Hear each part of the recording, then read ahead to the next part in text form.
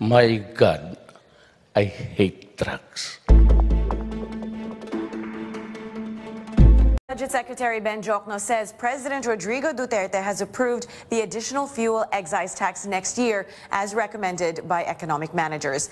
In a text message, Jokno says the premise for suspending the additional tax, namely high fuel prices, does not exist. He adds the tax impact will be negligible because of substantially lower pump prices. The budget chief explains at its peak, diesel price was at 49 pesos and 80 centavos per liter. It will be 37 pesos and 76 centavos in January 2019, inclusive of the 2 peso excise tax. For gasoline, which reached almost 61 pesos per liter, Jokno says they expect it to cost almost 10 pesos less, inclusive of the 2 peso additional excise tax. Jokno says revenue losses may reach 43.4 billion pesos without the tax, a big amount that is needed to fund the Build infrastructure program.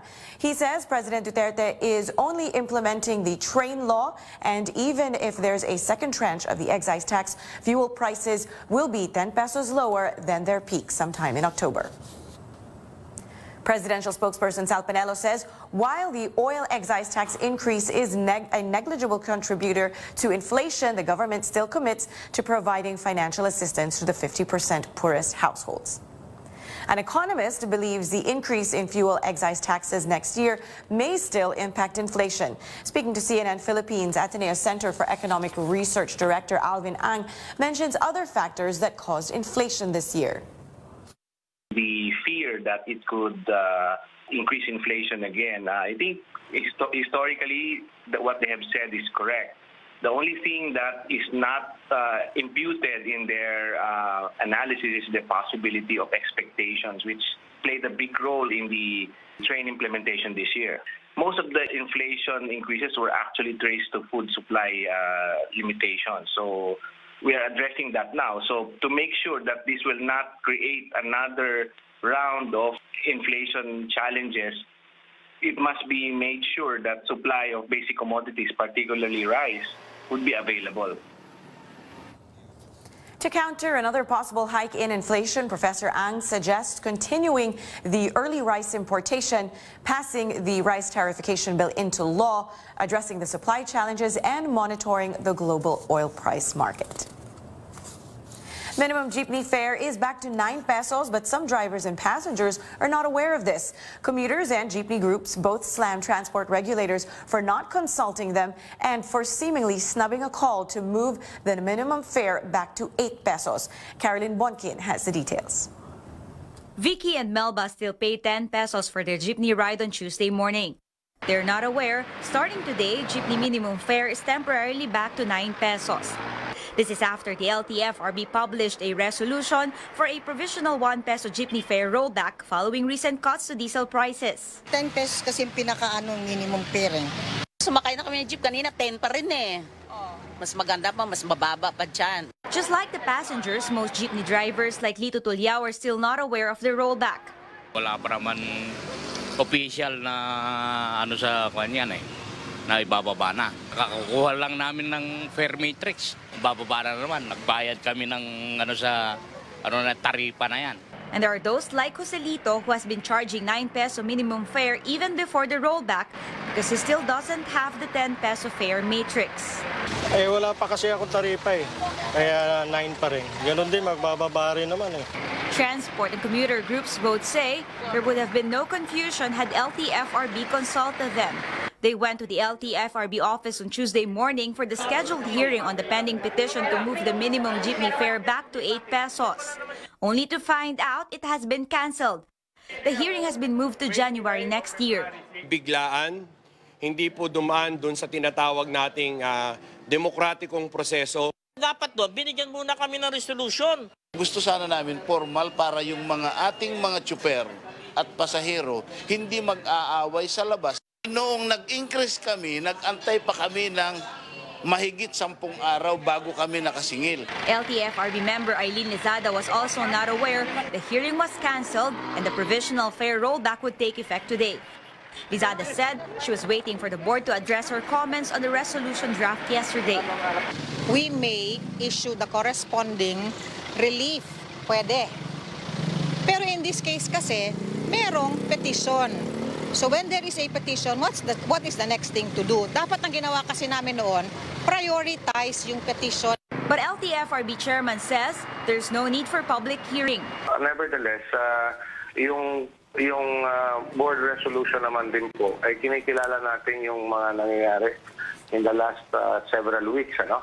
Yung tinatawag natin yung pulso ng bayan kung saan yung mga pasahero humihingi na rin ng pagbaba ng pamasahe dahil nga bumababa yung oil price. LTFRB also sees no reason to refund the jeepney drivers and operators payments for the fare matrix when the 10 peso minimum fare was implemented last month. Caroline Bonquin, CNN Philippines. A check on our global headlines. Important developments in France after a weekend of serious unrest on the streets of Paris. The French government has suspended a planned hike in fuel tax for 6 months, following weeks of protest and even some rioting. French Prime Minister Edouard Philippe made the announcement on Tuesday. The original hike triggered demonstrations by the so-called Yellow Vest movement, but protests spiraled into an attack on the government of French President Emmanuel Macron and his perceived indifference to inequality and the concerns of poor voters. The French Prime Minister says the government is taking measures to respond to those concerns. U.S. President Donald Trump thinks another summit with North Korean leader Kim Jong-un is needed. That's according to National Security Advisor John Bolton. Bolton explains Kim has not lived up to commitments he made during the first summit in Singapore this past June. The key part of the agreement was that North Korea would work towards complete denuclearization. Bolton says the second summit will likely take place in January or February. He adds that the hefty economic sanctions against North Korea will remain in place for now. And Japan is losing its final pager service after decades. The technology was made obsolete by cell phones. Tokyo Telemessage, the only telecommunications company still operating the service, said it will terminate its pager service in September of 2019. The choice was due to lack of demand, according to the company. For those too young to have ever used one, pagers are a personal radio device that is used to receive messages sent via a switchboard. When the pager beeps or buzzes, the owner usually needs to find a phone to return the message. Pagers were popular in the 1990s before cell phones became widely available to the public. Tokyo Telemessage says its subscriber base peaked at 1.2 million in 1996. In sports, the big story, Ateneo taking on UP in Game 2 of the UAAP Men's Basketball Finals. The second match of the best-of-3 Battle of Katipunan series is on tap at 3:30 p.m. at the Smart Araneta Coliseum in Quezon City. The Blue Eagles, now one win away from their second straight championship, look to complete a sweep of the finals this afternoon. But the Fighting Maroons hope to bounce back and force a do-or-die Game 3 of the UAAP title. UP had a send-off mass for the Fighting Maroons at the Parish of the Holy Sacrifice inside UP Diliman yesterday. All team members gathered for a moment of prayer and silence as they asked for strength and guidance ahead of their crucial game. We're really blessed to be here. We count our blessings, and but we pause for a moment because when we count it, we also know that we need to move forward after this. And the boys understand how it is to win. We just have to do it.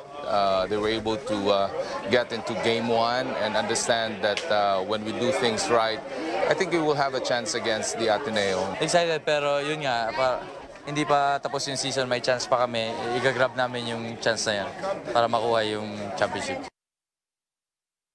Who do you think will win Game 2 of the UAAP Men's Basketball Finals? Another game. Another game. Game 3. Okay, let's stretch it out. I would love Love the drama of a game. Of course. I mean, Right. it's always nice to just stretch it out just a little bit. Okay. Basta walang ma-stress. Basta walang mas. I mean, either way, Imposible naman yun. either way, whoever wins Yeah. or It was a loses good today, season for I mean, both. it was such a good one. Oh, yeah. Yeah, the for sure. fans are And it got a lot of people talking. I mean, Yeah, everybody yeah. was like choosing sides and talking about who's going to win it. I can't believe this happened Yeah. over time. I mean, it was such an exciting UAP journey. Finals. Yep. Again, stick around until 7:30 for these stories and more. Meantime, here are the morning's headlines. It's a go.